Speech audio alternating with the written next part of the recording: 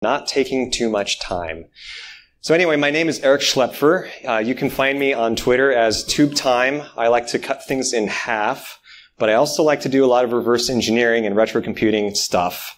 And so this is kind of an interesting intersection of retro computing and reverse engineering. So you might be wondering about the Sound Blaster card here. This actually was one of the first PC sound cards. It came out in 1989, just about exactly 30 years ago. And it was a lot better, significantly better than all the other sound cards on the market at the time. So this is what it looks like. This is just some random picture that I found on the internet. I actually don't own one of these cards.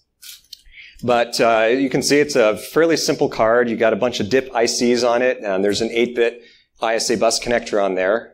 So some of you might be asking, why bother cloning a really crappy 90s sound card? And I'll show you the reason why. This is eBay from a couple months ago. These cards are seriously selling for this much money. These are not just buy it now prices or whatever. People are paying legitimate money for these old sound cards, presumably to plug into some old 386 to play Commander Keen or whatever.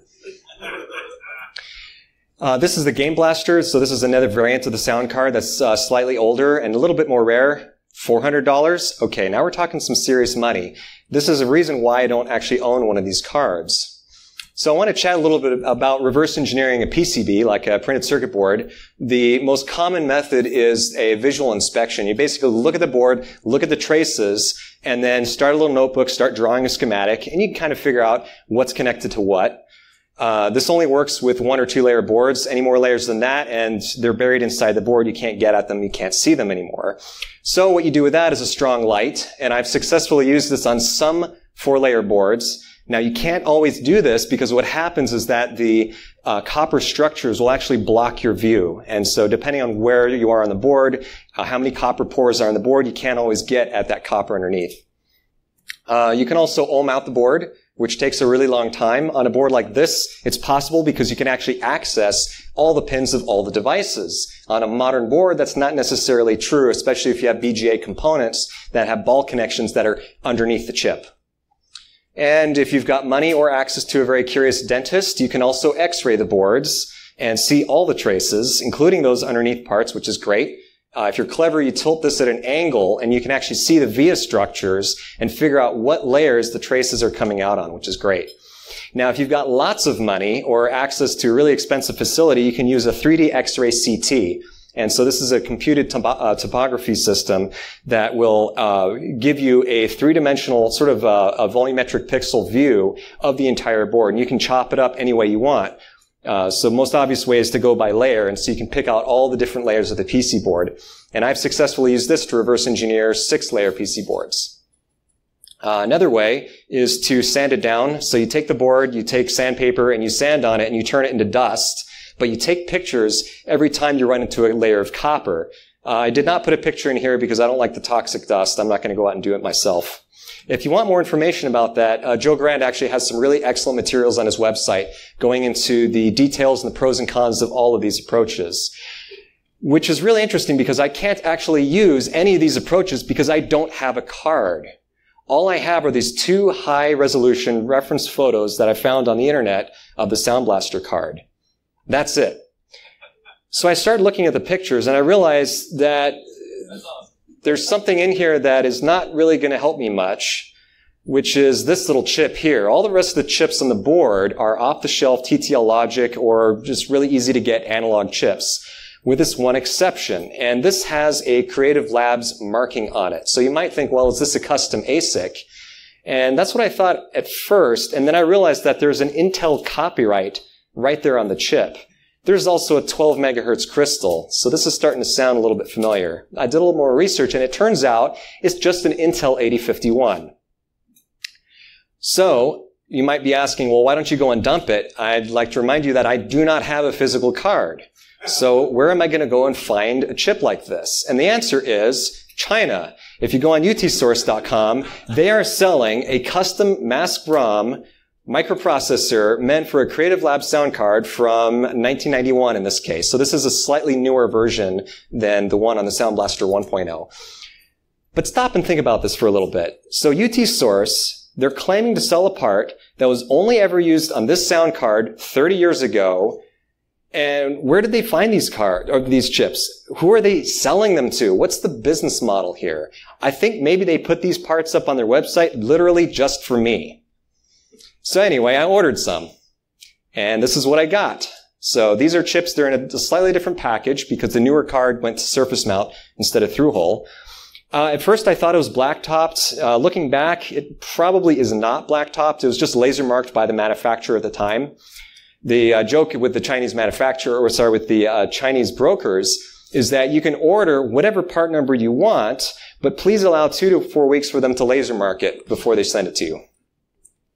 And so the question is, well, can I dump it? So here's my dumping rig. It's just a parallel port programmer with a very old Dell laptop. And this is what I got. So it's all FFs. What this means is that the data outputs on the bus are simply pulled up. They're not actually driving data out onto the bus. This is not great. Okay, well, let's just say, you know what? Okay, I'm just going to push forward and deal with that problem later.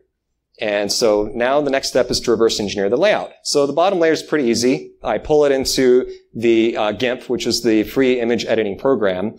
And I just draw over it. So I create a new layer and I start drawing traces, figuring out where they all go. Incidentally, what I've got going on here with the colors is the stuff in yellow. These are traces that I've actually transferred to my schematic capture program. The blue is stuff that I haven't done yet. And so I can use that as a marker so I understand what traces I reverse engineered yet and which ones I haven't done yet. On the top layer, I ran into a problem, which is that there are chips in the way. If I had a physical card, this wouldn't be a problem because I could just desolder the chips and look underneath them.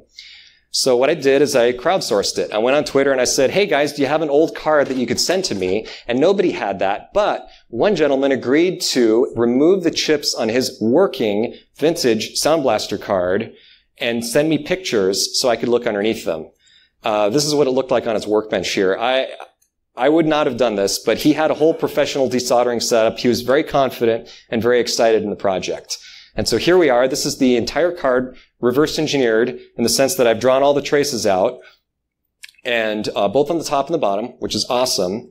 Next step is to start figuring out what the parts are, and this is where I ran into another snag, which is these are really awful JPEG compressed images, and JPEG reduces the color resolution, which means it's really hard to figure out resistor color codes. And so I went back to Twitter, and the same guy that did all the desoldering work was able to send me some pictures of the resistors, and so I could figure out what their values were.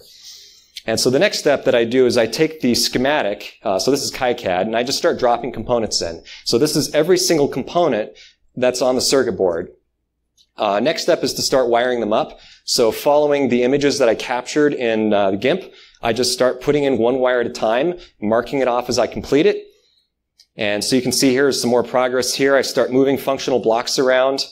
This is very close to the final schematic. And this is the final schematic here. I like to organize things by functional blocks. Inputs on the left, outputs on the right. So it's all neat, nice and organized. The line down the middle, if you're curious, that's actually the main data bus. And so that comes off the ISA card. It goes through some bus buffers into the synthesizer chips and also the 8051 microcontroller. So the next step is to go to layout. And what I do for layout is I set up a grid in GIMP. Because I have these reference images, I know that the chips have a 0.1 inch lead spacing. And so based on that, I can figure out the exact dots per inch of the image. And then I set up a grid on a 0.1 inch center.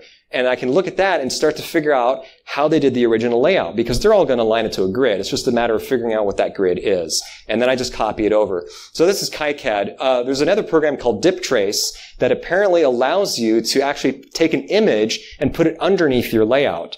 And so that would have made things a lot easier if I could just trace on top of the image directly. But that's okay. So I'm going to skip ahead. Here we are with the layout mostly completed. I can compare it with the original by copying the image, putting it on top of the GIMP image with transparency turned on. And then if anything is wrong, like if a trace is out of place, I'll see it immediately.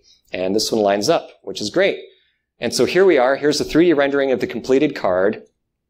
And I'm at the point where I might want to start spending money on this. And so now we're getting back to the original problem of this 8051 microcontroller. So we're at a secret laboratory. This is actually John McMaster's house. And so we We used acid to remove the lid off the chip and confirm that, yes, indeed, it is an Intel 80C51, which is great because that means that we can look at the ROM and figure out the bits. Unfortunately for us, it's an implant ROM, which means that you cannot visually tell the difference between a 1 or a 0 using optical inspection. So, just at that same time, my friend Al came to me and he said, well, hey, I've got an old Sound Blaster card. Do you want it? And I said, yes. And then I looked at it and I realized it was a Chinese clone of the sound card from back in the day. And it's got a microcontroller on it that looks awfully similar to the one that the Sound Blaster card uses. I wonder if I can dump that one. So it turns out I can because they failed to set their code protect bit. Now that I have the code, I have a couple of options for reverse engineering the firmware. IDA Pro, which is nice if you've got some money. Then there's Radar, which is difficult to use. And I ended up with a little program called D52, which is some random guy on the internet who wrote an 8052 disassembler that's also 8051 compatible. And so the way that program works is that you run it the first time, and it generates a file called a control file. It basically tries to execute the code, figure out a code path, and identify what parts of the memory are code, what parts are data. Then what you do is you edit that control file as you learn more and more about the disassembled program, and you can make little corrections, and you just keep running it in an iterative process, and then eventually you can start adding things like labels and variable names and stuff like that. And so I learned some really interesting things about the code here, doing it with this approach here. One of them is that it has copy protection. So this is the end of an interrupt handler, and they're doing some stuff here, and then instead of a return from interrupt instruction, they have a copyright notice, which is really weird because you would think that you'd need a return instruction. And then I started thinking about it, and I realized that the ASCII number 2 happens to correspond to the ret-i instruction on this architecture. So yes, they are actually executing the copyright notice as part of their code. So that's kind of cute. Another interesting bit of code here has to do with the way that the Sound Blaster digitizes audio.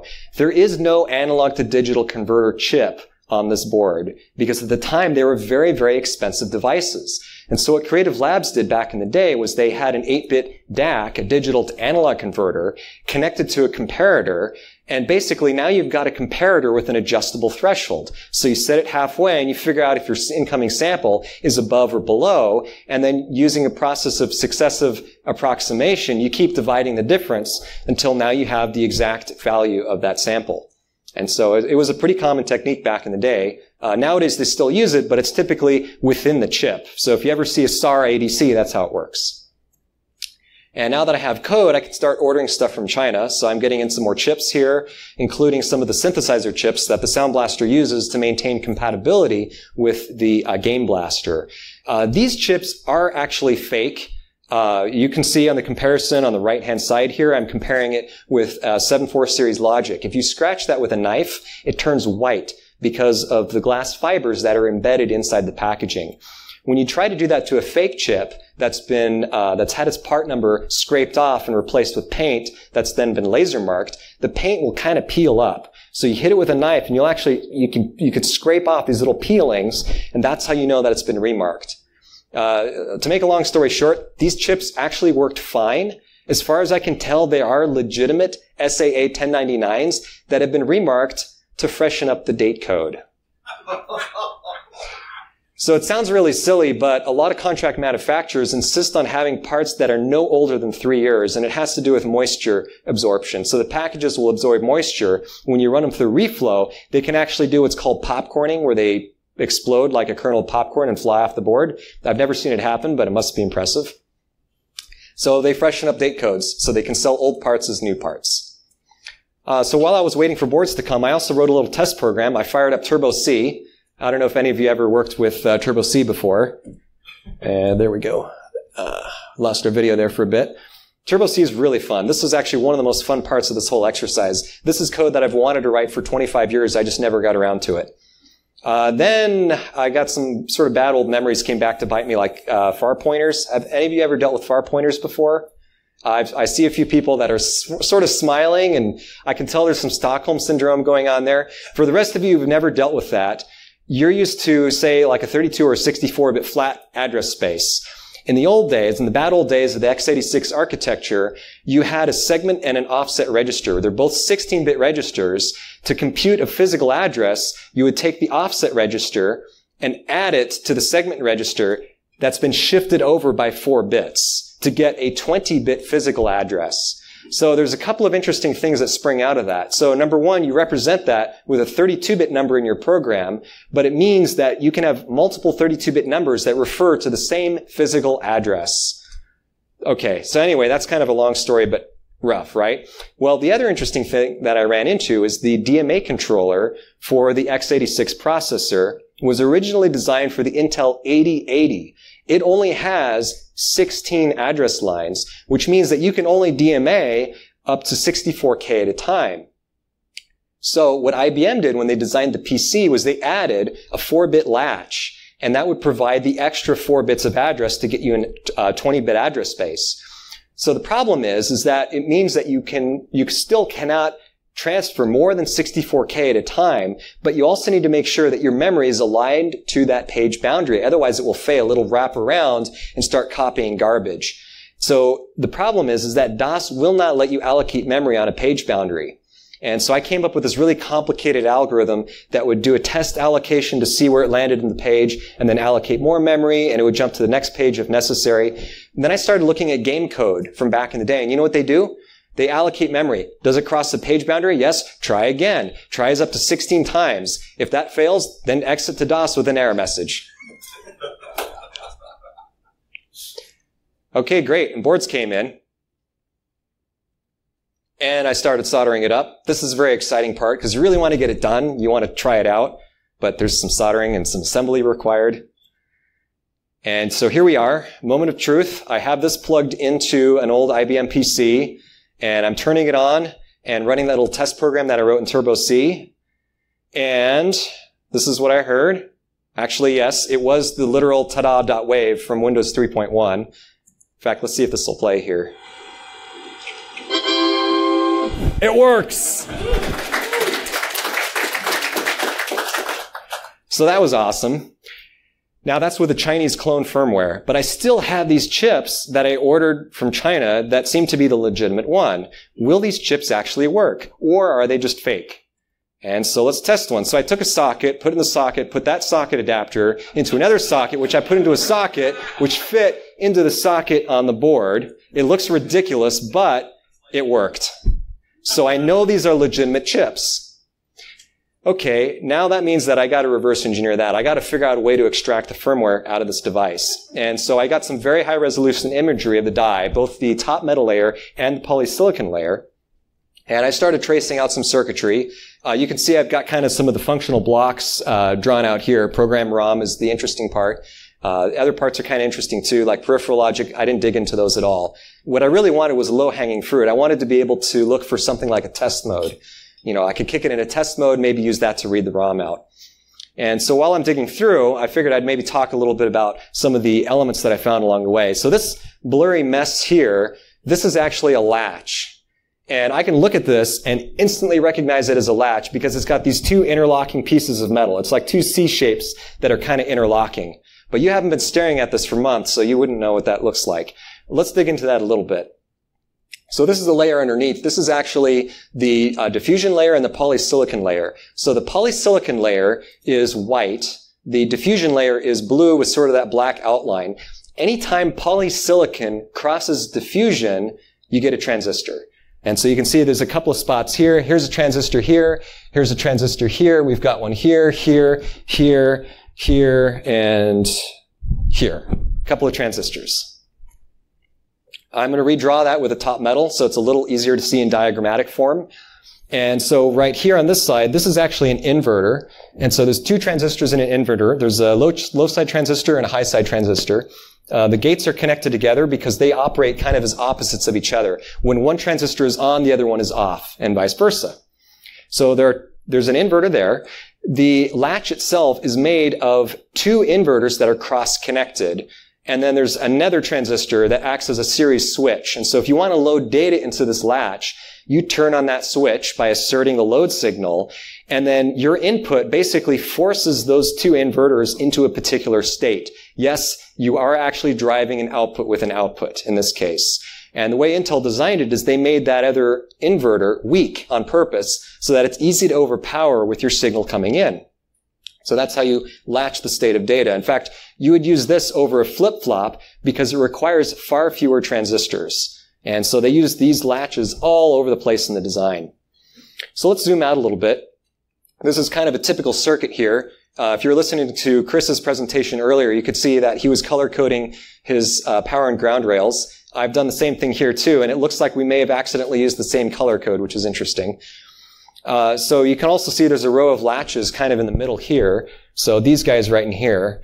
And those are all part of the test mode circuit that I was trying to back out. Unfortunately, it turned out to be very, very complicated. And so I figured that maybe I'd look into some approach that could automatically extract a netlist or something. As it turns out, it's too complicated because the image just has too many shadows on it. So a chip is actually a 3D device. We're looking at it under a microscope, but there are shadows and things that are basically three-dimensional shapes. So the polysilicon is bumpy, and when you put metal on top of that, you get these little bumps that cast shadows, and those look like dark lines, and so it's really hard to tell if it's an actual connection, or if it's just the shadow going underneath it, or if it's actually a completely disconnected piece of metal. And that's really unfortunate, so I had to go through by hand to figure this out. So this is part of what that circuit looks like. So I moved on from that, and I thought, well, maybe I should just start tracing out the ROM directly. So here's a little piece of the ROM. This is what I was able to figure out. There's a NAND array. It's technically a NAND ROM in order to be more compact. There's also an address mux here and a sense amplifier. And I'll go into a little bit more detail on that. So a NAND ROM is interesting because what it's done is it's created a string of transistors like a string of Christmas lights all wired in series. And so if you break the circuit at any one of those points, it'll open the circuit and your output will go from a 1 to a 0. So in a NAND ROM, the way they do it is they have, at least in this particular Intel chip, they have 64 columns that mux to a single output data bit. And then they have 8 of those data bits going out to the data bus. And then there are 64 row inputs. So that's these guys here on the rows, A7 to A5. And those go all the way through the ROM. And so if you go and do the math, you end up with 4,096 bytes. So the way this ROM works is that it's an implant ROM. Each of those transistors in the branch has 2 possible configurations. One of them is a working transistor. The other is a transistor that is stuck on. And the way they do that is they use an ion implantation machine to take charge carriers and embed them underneath the transistor. And it actually shifts the threshold voltage of the transistor, so there's no way to turn it off unless you apply a negative voltage, which you can't do on this chip. And so each of these row inputs is always going to be a 1, and if you want to read out a particular row, you simply assert it, you bring it low, and then if the transistor is broken, it stays on. If the transistor is not broken, it turns off, and so that's how you encode a 1 or a 0. And that's done in the implant layer, and so unfortunately, I cannot inspect that with an optical microscope. To compare that with another ROM that's on the chip, this is what the microcode ROM looks like. This is what's known as a diffusion ROM, and so that's all done in the third diffusion layer here underneath polysilicon and metal. And so the density of this is a lot less. They can't really fit quite as much data in here. In this case, it's fine because they're just using it to encode the microcode. And so optically, you can look at this and figure out what the bits are. So I'm going to go back to the sense amplifier on this ROM, and I noticed some interesting things. It takes the signal coming from the ROM, it runs it through a buffer, it gates it with a clock signal, then it runs it into a latch. There is a single NOR gate that stands between the output of this ROM and the internal data bus in the 8051. That data bus goes to everything else in the chip, including the external data lines. So I could try to figure out how to assert that read line and read it out onto the bus, and I started thinking about this because it turns out the 8051 supports an external program memory. What you do is you assert a wire that's called EA for external address, and it will put an address out onto the external bus lines to an external EEPROM that will then fetch a program word, feed that back in, and then it will execute it. So if I do that, and if I feed it no ops by forcing those data inputs low, that means the program counter is now a literal counter. It's going to start at 0. It's going to count all the way up to 4095, and then it's going to wrap back to the beginning.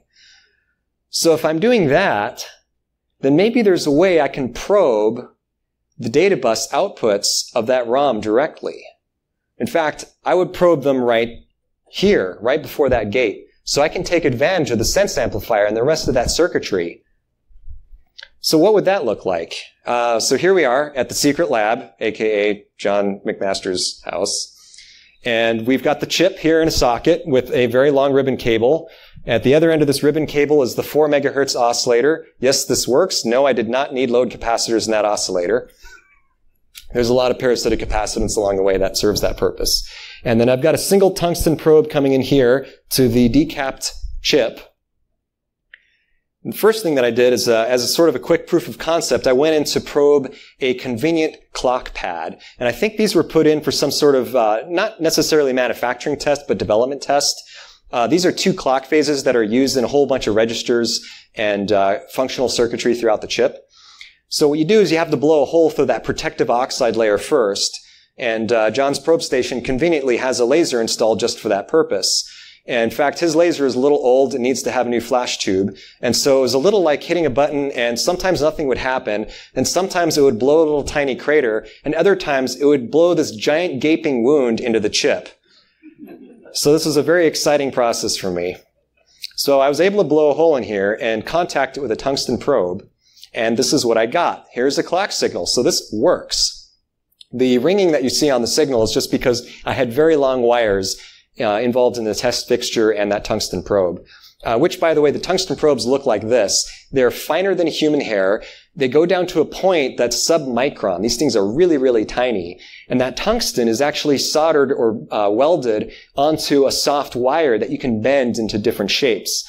And so one of the art of microprobing is being able to bend it to just the right angle. Because if it's too steep, then you can't see the probe tip under the microscope. If it's too shallow, then you're actually on the edge, not on the tip, and you can't get good contact with the circuit that you're trying to look at. And so here's an action shot of me trying to line up that tungsten probe before I can see it under the microscope. Okay, here's the ROM output. It's circled. Here's the ROM output, and I've blown a hole through the oxide layer. So you can see that little crater right there. So that's exposed metal. And I'm going to go in with the tungsten probe. And this is what I see. There is data there. I got very excited at this point, and I hooked it up to a Sele logic analyzer. And this is what I'm seeing here. So this is the counter, right? This is the program counter. These are the address pins coming off the chip. And right down here on the bottom, this is a data bit from that ROM. And I can tell it's legit because it goes high at the end because it runs out of program. It's just all FFs or the unused program memory. This is very promising.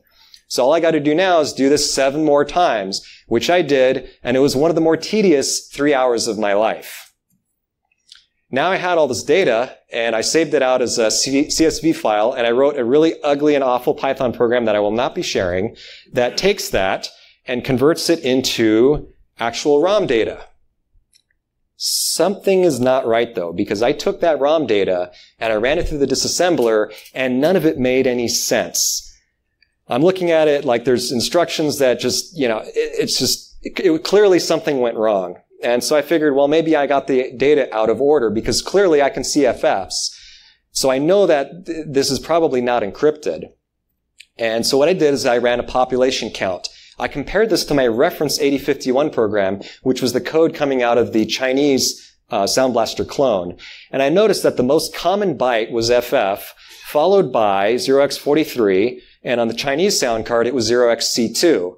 And then I realized that I just got the bit order reversed. So I went and I flipped that, and here we go. Copyright Creative Labs 1991. But does it work? Is it a good read? And so I took that code and I burned it into a modern 8051, put it in my sound card, and sure enough, it ran, and it made the ta-da.wave sound, which is fantastic. One thing I did notice from this reverse engineering effort, which is pretty interesting, is well, actually, I'll get into that in a little bit. So next thing to do is to disassemble it. So I'm using D52 again. And I found some interesting things. I found that there are 7 previously unknown DSP commands. So I looked around on the internet, all the various literature. None of the stuff is documented. I also found a playback from SRAM mode that nobody ever used and was also never documented or explored. And so it allows you to download a sound into the SRAM of the 8051 and then play it back without using DMA. And then I found some bits and pieces of old code, including an 80 PCM lookup table that they never ended up using. One of the other things that I found, going back to this slide here, is there is a command that's undocumented that gives you the ROM checksum, which is this guy right here. So my first thought was, well, does this checksum match the checksum on an intact chip that's put in the same card? And the answer was no, it was off by 2. So that means that I've got some bits flipped in there somewhere, and I'll have to dig through that and see if I can figure out what's going on there. Oddly enough, I tried running the same checksum on the binary image on my computer, and it was yet a 3rd value. It didn't match the other 2 values. So I clearly have some more work to do to figure out what's going on with that. Okay, so we got that. I think that's basically it. Oh yeah, you probably want me to talk about the secret 512-byte ROM that I found inside the Intel 8051, which happens to be in every Intel 80C51. I don't know what it does, but I kind of figured out a little bit about how that ROM works just by the address decoder. So I looked at the address decoder, and there is an enable bit that comes in, and it muxes the ROM between the 4K user ROM and this 512-byte, I'm going to call it a test ROM, like a test mode ROM. And I think they used that during manufacturing test, so they could kick this chip into a special mode and run their special program and exercise all these different functions of the chip. I don't know for sure, but one of these days I'm going to read that out and see what that is, because it's very interesting. This is where it is on the chip. So basically, I found it because I was counting the geometry of the ROM, and I discovered that it did not add up to 4096. I must have counted it a dozen times, but it turns out it's just because it's got this extra 512-byte secret ROM in it. All right, to conclude, I published the design for this particular sound card, and so people have been building clones of it. And in fact, I saw one of these on eBay the other day, and so some guy in Russia is trying to sell one for $180. So that's been up there for months. And he keeps relisting it for $20 cheaper every time, and it just has not sold. So we'll see what happens. Any questions?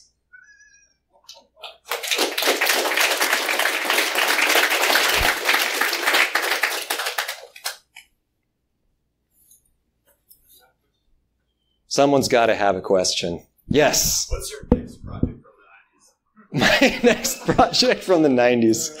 I don't know, but I'm kicking around the idea of building my own Vectrex, so that might be something to do.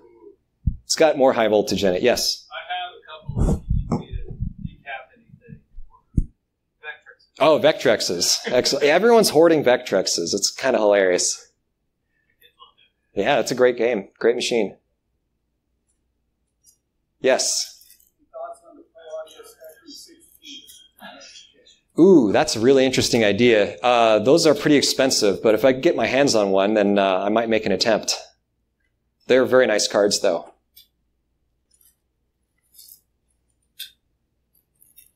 No more questions about 8051? No questions? No one's ever written any code for the 8051? Yes. So have you ever looked at old-style Bosch car injection computers? I have not, but it sounds plausible they would use a microcontroller like that. They use 8051 derivatives with some extra I/O stuff and also the internal ROM. And there is floating around somewhere on the internet a version of their internal code, but trying to reverse engineer that with the more modern ones, it sometimes works and sometimes it doesn't. So interesting. Yeah, exactly. You might make a whole bunch of old Porsche owners really happy if you would.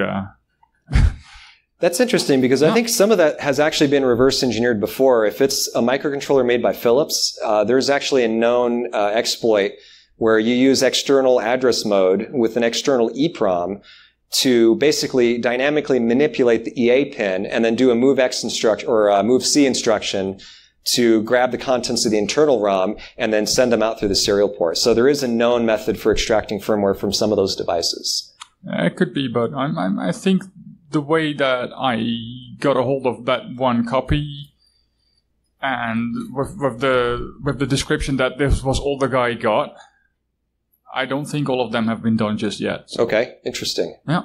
Yeah, one of the sort of side goals of this project is to figure out a quick and easy way to dump code out of any protected ADC51. And so that's one of the reasons why I'm so interested in that 512-byte test mode ROM. I think there may be something in there that will allow me to verify the contents of the user ROM through some method.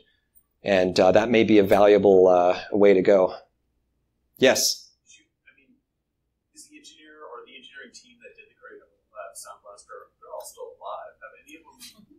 Said, hey, what's going on, or this is what we actually did, or you haven't gotten any secret emails from anyone? I haven't received any secret emails. Okay. But you tell us. Yeah. I would imagine they're all under NDA still. So I see the same thing about the Intel processor. I'm sure the test modes are well documented, but they're also closely held secrets. A beer will get you a long way.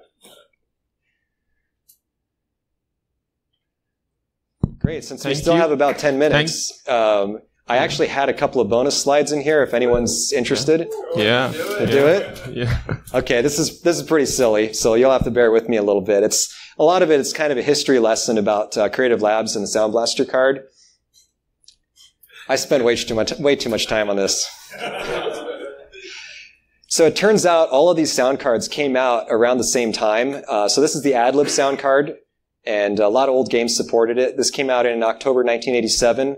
I actually went through a whole bunch of old computer magazines like PC Magazine and stuff and looked for advertising for once and found a lot of this sort of interesting advertising. Most of these sound cards were actually geared towards musicians and composers at the time because, people just didn't play that many games on the PC at that point. And if they did, the PC speaker was what kind of people expected. At the same time, Creative Labs actually came out with their first card, which is their creative music system. So that came out in August of 1987, so literally months apart. And then at some point, they figured out that people were buying these systems and not actually composing music on them. They're using them to play games. And so they re-released this as the Game Blaster and sold it through Radio Shack. They were both pretty expensive systems, and so what a lot of people did, instead of spending the $200 or whatever, is they would buy a Kovacs, which is basically a resistor ladder DAC that you'd connect to your parallel port. I actually built one of these back in the day so I could listen to my mod tracker music and stuff. And so you'd spend $70 and you just plug it in, it worked. There was a clone that was very similar of it called the Disney Sound Source, and some of you might have had that as well. So what happened then is Creative Labs was looking at the market and they realized that there was a real market need for what they termed a killer card, something that supported both synthesizer music and digital playback. And they thought, well, since we're doing that, we should be able to make it record sound as well and support all of these other cards. And so they came out with this killer card here called the Sound Blaster 1.0. So this particular picture was from a magazine review edition that they mailed out to a bunch of magazines for their review editions. I think this was about summer of 1989 when this happened. This particular card recently sold on eBay for $6,000, if you can believe it, to a private collector in Australia. And so here's what the article looks like. They basically go through and they actually have a picture of the talking parrot. I don't know if any of you ever played with the talking parrot game at the time. It was kind of fun. You basically you would talk to it through the microphone, and then it would take everything that you said and speed it up twice at by a factor of 2, and then play it back through the speakers. And then it would yell at you and swear. Well, not really swear. It was a clean program. So anyway, it was kind of fun to play with. They also started advertising really aggressively, and so this is probably one of the first Sound Blaster ads that came out. And they were selling the card for $240, but they offered a mail-in rebate. So if you had an old sound card, like your AdLib card that you bought 2 years ago, or a Creative Music System card, or a Kovacs card, you could mail that back to them, and they would give you $100 credit. And then the also thing to remember is that this card included joystick functionality. And at the time, if you wanted to use a joystick, you had to buy a $40 card just for the joystick. And so combining all this functionality together was actually a really good value. And I think that's one of the reasons why it was such a successful thing. AdLib was having a really hard time. They were trying to do the follow-on card, which was the AdLib Gold, which unfortunately never really went anywhere. And then Creative Labs had already moved several revisions on up through the Sound Blaster Pro, which you could connect to a CD-ROM drive. Because at that point, PCs really had no way to connect to a CD-ROM drive other than through a dedicated card or through this Sound Blaster card. And so anyway, I thought that would be kind of a fun little history lesson for you guys. And if you're interested, I got one more bonus slide, which was the AdLib card that I cloned. So that was another fun one. I also cloned that one from pictures because these cards are way too expensive for me to own. And that's it. Thank you.